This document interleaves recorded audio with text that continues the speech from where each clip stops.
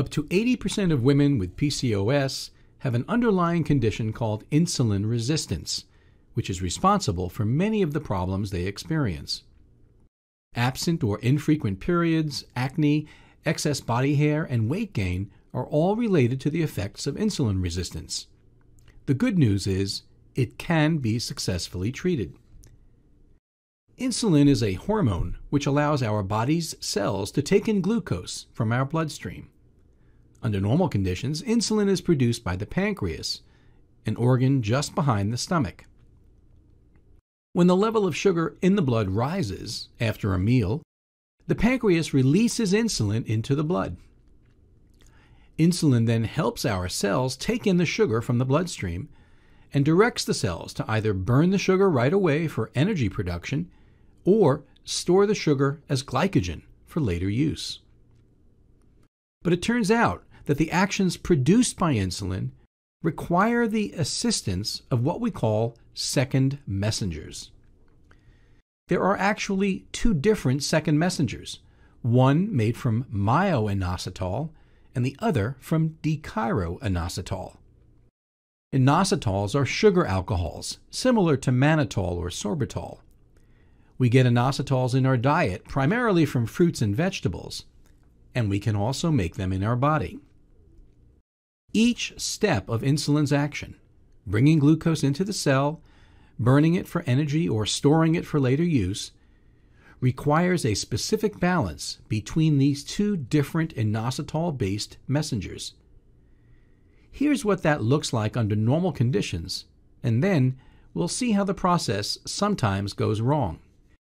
In this illustration, we see a cell and the surrounding bloodstream.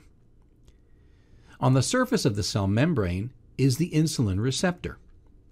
After a meal, the level of glucose in the blood rises, which causes the pancreas to release insulin into the bloodstream.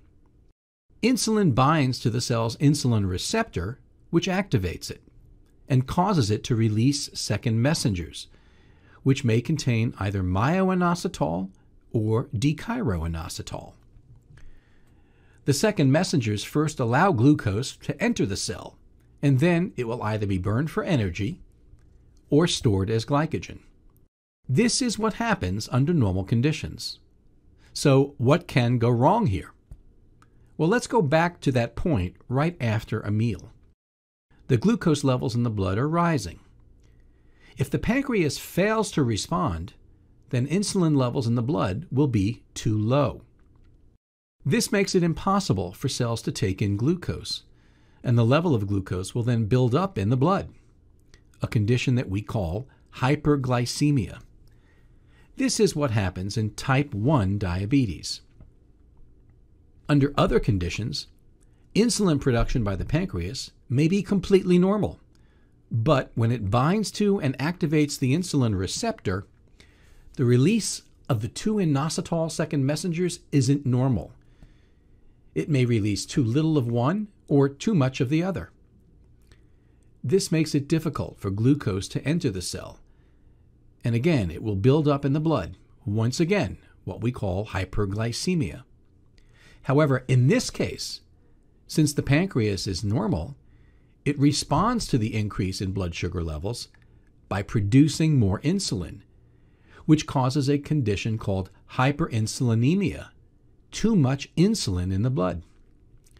This is what happens in the condition we call insulin resistance. It affects individuals with PCOS, metabolic syndrome, type 2 diabetes, and diabetes of pregnancy. Individuals with insulin resistance have elevated blood sugar levels and elevated blood insulin levels. In women with PCOS, the elevated level of insulin in the blood causes problems in the ovary. First, too much insulin causes the ovary to produce testosterone, the primary male hormone, which causes the skin and hair issues so many women with PCOS struggle with. Second, the excess insulin causes the level of myo-inositol in the ovary to drop, which leads to missed or absent periods and poor egg quality. The good news is that insulin resistance can be corrected through the use of insulin sensitizers. Metformin, a drug originally developed for the treatment of type 2 diabetes, has been prescribed for PCOS patients for many years. Unfortunately, it does cause significant side effects for many women. More recently, studies have proven that inositol supplements can restore the normal balance of second messengers and reduce insulin resistance in women with PCOS. These studies have shown that inositol supplementation can restore ovulation and reduce the overproduction of testosterone. Inositol supplements are affordable, safe, and generally free of side effects. The best results have been realized by supplementing with a blend of myo-inositol and d-chiro-inositol in a 40-to-1 ratio. A total of 4 grams daily appears optimal, usually taken 2 grams in the morning and 2 grams in the evening. This regimen can restore ovulation in as little as 3 months.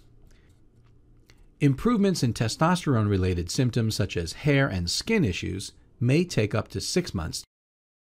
So to summarize, insulin resistance is an underlying cause of many of the problems associated with PCOS, but it can be successfully treated.